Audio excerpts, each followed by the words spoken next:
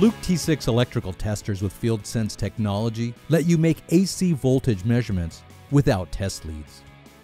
The T6 creates a reference electrical signal which is carried to earth ground through capacitive coupling. When the open fork is placed over a live conductor, the AC voltage interacts with the reference signal. The T6 tester then calculates the AC voltage. There are two ways to make FieldSense measurements.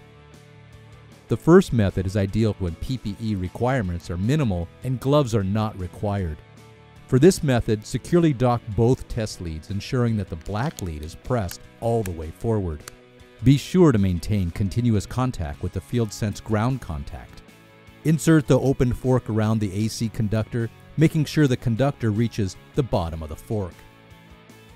The second measurement method should be used when gloves are required, when the user is standing on a ladder, or is otherwise insulated from ground. Take the black lead from the T6 and make contact with a good ground. Slide the open fork over the conductor so it reaches the bottom of the fork. Either method will give you a reliable AC voltage reading through the conductor's insulation and without touching a live conductor.